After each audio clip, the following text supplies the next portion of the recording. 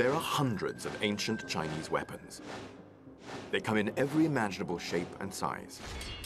There are weapons that stab, slash, cut, scratch, smash, bash, and claw. In the hands of a kung fu expert, they are all lethal weapons. We count down 10 of the most devastating kung fu weapons in order to uncover what might be the deadliest Chinese killing machine of all time.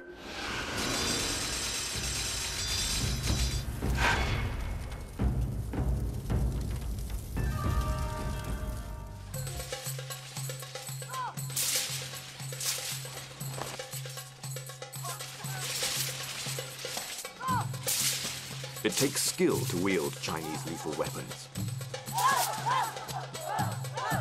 Though Kung Fu is often considered an unarmed and defensive discipline of Chinese martial arts, its techniques can be applied to all weapons, often making them even more deadly.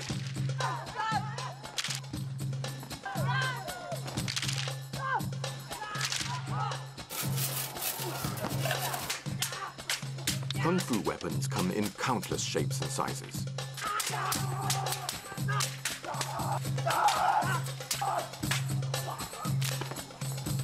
Some, such as swords and spears, are known throughout the world.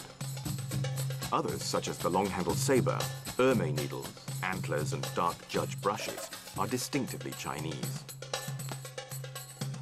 But no matter how outlandish their design or how poetic their name, they can all kill.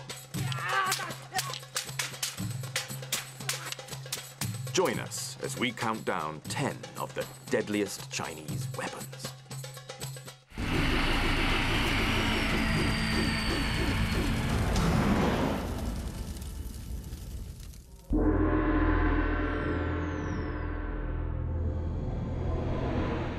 The saber and the sword are two of the most formidable weapons in the Kung Fu arsenal.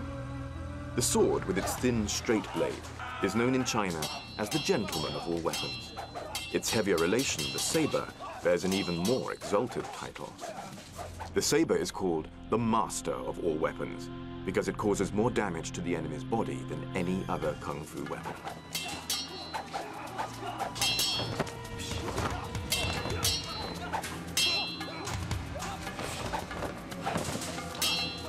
Light and agile, like a flying phoenix. That's the sword. Its main form of attack is the thrust. Savage and powerful, like a fierce tiger. That's the saber. It's used to chop, slash, and hack. The thin blade of the Chinese sword has razor-sharp edges on both sides. Because it has two edges, it requires more practice and technique. While larger and heavier, the saber has just a single edge. Therefore, there is a saying, saber, power won by strength, sword, soft, won by technique. The sword and the saber match the human body's proportions. Being neither too long or short, they are perfect for use. Within their effective striking distances, they are the best weapons. Little Tiger has practiced Kung Fu for over 20 years. A former member of the Guangzhou martial arts team, he is an expert on sword and saber techniques. Swordplay is brisk, graceful, and dynamic.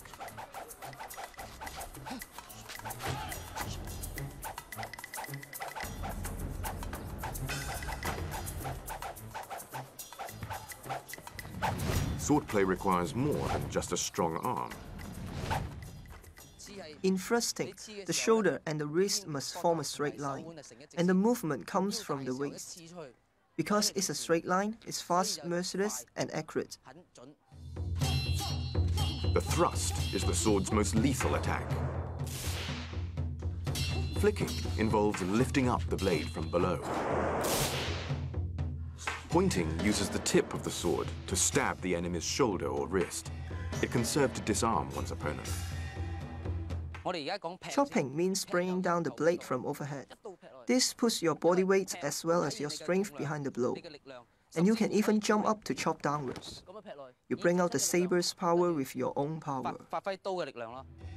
The sideways slash is another important saber technique. The fighter can straight slash or reverse slash to attack an enemy's neck or legs. Wrapping around the head is a distinctive saber move. It is both offensive and defensive. The move is unique to the saber. It allows one to neutralize an enemy's attack and to immediately launch a counter-attack of one's own.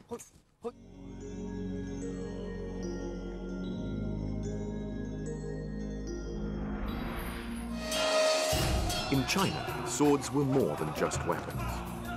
In ancient times, it wasn't only soldiers who carried swords. Scholars, philosophers, even poets wore them. A sword on the belt was a badge of honor, proof that the owner was a master swordsman.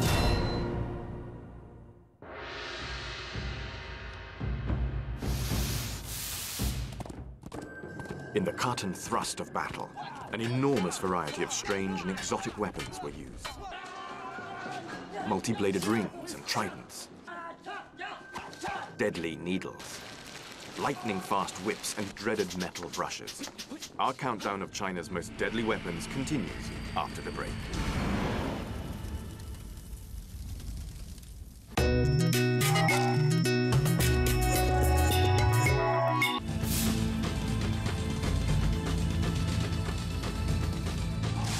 The Chinese have devised a huge number of weapons over thousands of years. We're counting down China's most deadly weapons. At number 10 was the saber and the sword. Now we continue the countdown at number 9 with one of the oldest weapons in the Kung Fu arsenal.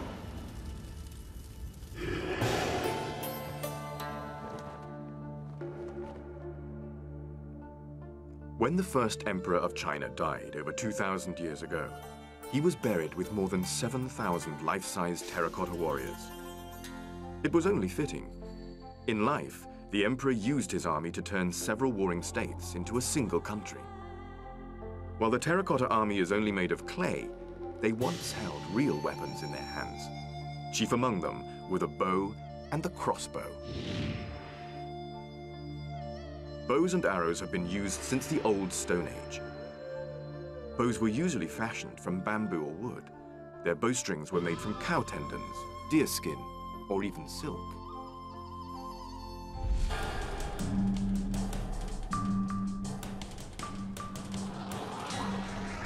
The traditional bows and arrows of China were often used as the first line of attack on the battlefield.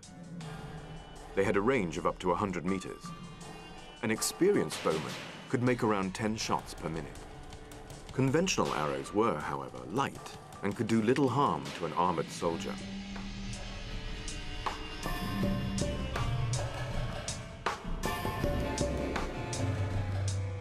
More powerful than the traditional bow and arrow was the mechanical crossbow. They could shoot a heavier arrow further and more accurately than a traditional bow. Some could even shoot 5 arrows at a time.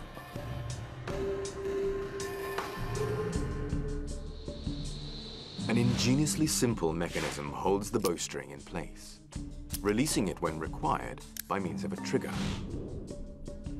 Shooting the bolt.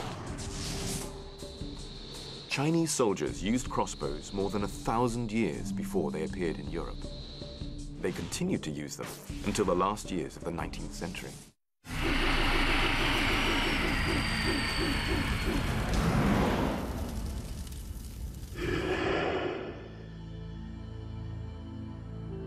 The mixture of copper and tin to make bronze resulted in the creation of many deadly new weapons. In terms of efficacy,